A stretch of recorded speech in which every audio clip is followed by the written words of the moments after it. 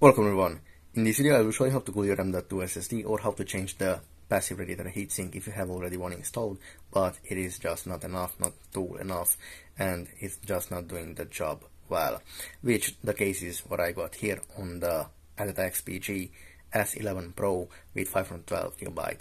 So the thing about this is that this passive radiator heatsink is just not tool enough. It's basically it's a gimmick, it's basically a joke, because this doesn't cool down your SSD, because it basically can, because how small and how thin is just the heatsink installed by the factory. So that's why I've got here a heatsink, passive radiator heatsink from AXAGON. This is a 10mm tool, which is really good, and this can actually dissipate the heat and transfer the heat really good.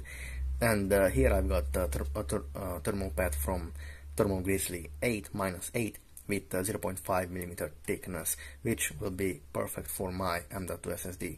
So let's remove the basic heatsink and let's install the aftermarket cooler. It's like under the hood with basically a really small aluminum heatsink, and the thermal pads are not even covering the full size of the chipsets, only from the sides, left and right side, but on the middle doesn't even covering, and which is really bad, because that way doesn't transfer the heat. And as you can see, this is how it looks like under the bed. But I will change this with my aftermarket radiator, passive radiator. As you can see, for comparison, how thin is this and how big is this, the aftermarket, which is this aftermarket heatsink is really cheap, like 5 or 6 euros. Basically you can get it from anywhere, and PC store, online, anything else. But first I will clean this with isopropyl alcohol. I will clean the chipsets, and this I will just throw away. Thermal pad, I cut the thermal pad in 4 pieces, because you need only to cover the chipsets, the top of the chipsets, but you can also apply the whole thing. In my case, the chipsets are has the same height, so I don't need to use thinner or thicker thermal pads. Only with one thermal pad is good, but you can cut even as I did in 4 pieces, or how many pieces you need to cut.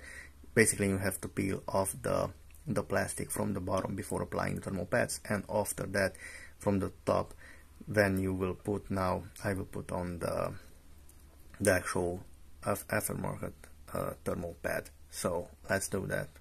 This is the end result after I installed the passive radiator on the M.2 SSD with these 2 rubbers, which are holding on really tight to the heatsink and the SSD. And as you can see, there is no gap between the thermal pad and the chipset. They are covered full 100%, which is really good, and the heat transfer now will be really good.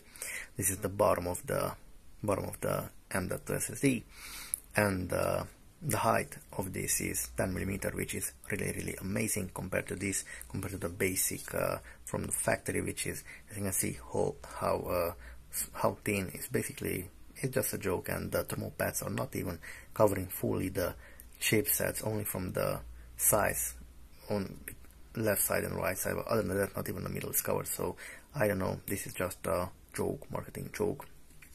Let's check this compared to this. As you can see how big the difference is. So before, with this heatsink, my temperature was in idle 40-45 degrees C, as I said, and in load or update or any gaming 60. And yeah, with this I will test this, but with this can go down with -15 C, so it on load actually, which is really good. And your speed, you will not lose any speed from the M.2 SSD. You will have the original speed, the fast speed SSD. So yes, thank you guys for watching. Please like and subscribe, and this upgrade is really cheap and definitely worth to do it.